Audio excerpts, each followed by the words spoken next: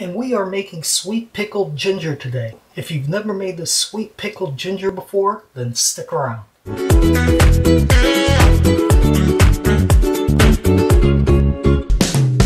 Hello, my name is Beef, and if this is your first time here, thank you for stopping by. I make small, tasty recipes for me and my plus one out of our tiny apartment kitchen. Our recipes are small, easy on the budget, and easily scalable for more serving. So let's get cooking on this sweet pickled ginger.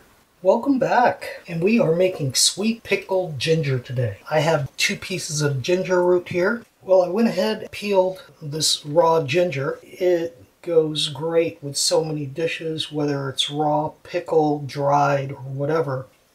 The most important part of making pickled ginger is you gotta cut it thin. There's no getting around that. We're gonna go ahead and get this brine going. Sugar, vinegar, a jar. We got our ginger sliced, and I'm gonna pickle this for probably 20 days. Let's do this first. Find out how much volume we have to deal with. Because I don't want to use any more vinegar than I need to because I'm running low. And this is our pandemic vinegar. If you saw my first pickle video, that's still the same bottle, considering all the dishes I make. So it's right about there. So we're not dealing with a lot of liquid. At the most, it would be right about that mark. So let's go ahead and dump this out. We're going to add vinegar. I'm just going to fill it, probably be halfway to that mark. I'm going to put about a tablespoon of sugar. I need some extra liquid in there because that's going to be too much vinegar and just sugar. So I'm going to add some water. I'm thinking about taking it up to that mark that we thought. This is the thing about pickling. It just depends on what you're looking for your end product. And for me, I have a tendency to have a sweet tooth. So what I'm going to do is I'm just going to add just a teaspoon on top of the tablespoon that I put in there.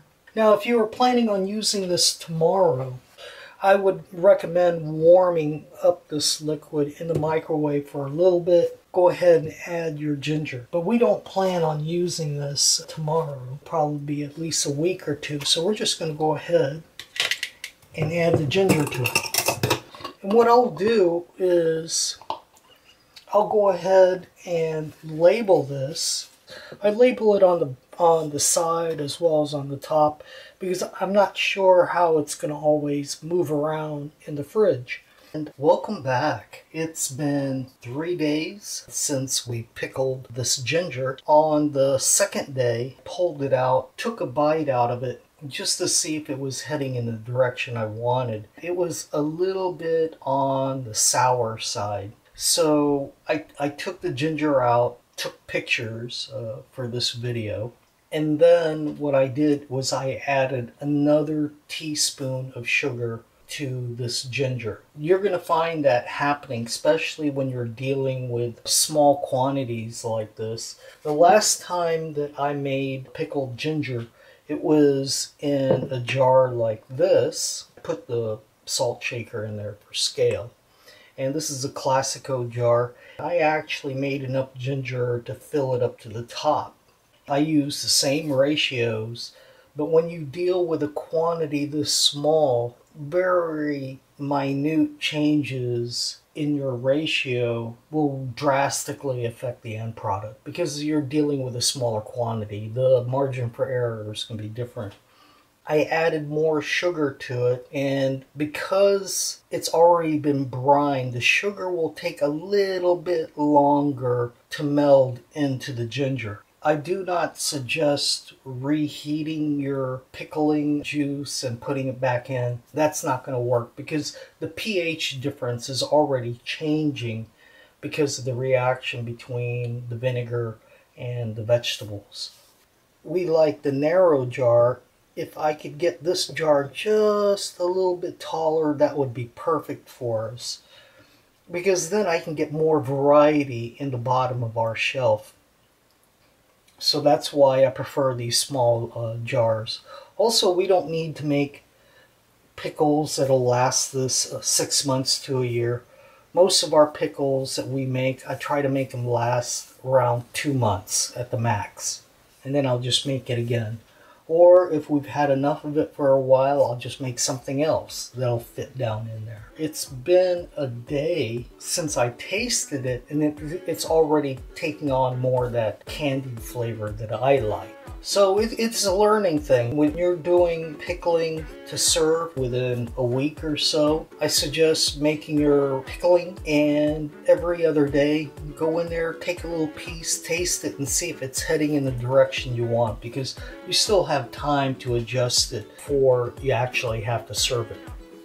Thank you for stopping by. Hope to see you soon. I'm going to go ahead and put this in the fridge. Adios. Thank you so much for watching this video of making sweet pickled ginger. If you like this video, then please like us below. There are also links on the screen for other 2+0 cooking recipes. Remember to subscribe and you'll be notified new videos every week. As always, I have a summary of this recipe below in the description, and also please visit our website 2+0-cooking.com. If you have any comments or ideas, then post them below. We love hearing from our viewers and answering their questions. We also invite our viewers to share their ideas or recipes with each other in the comment section. Thank you for watching, looking forward to hearing from you, and see you soon. Beef out. As always, the following are dishes that are taken to another level by using the pickles we made today and in the past.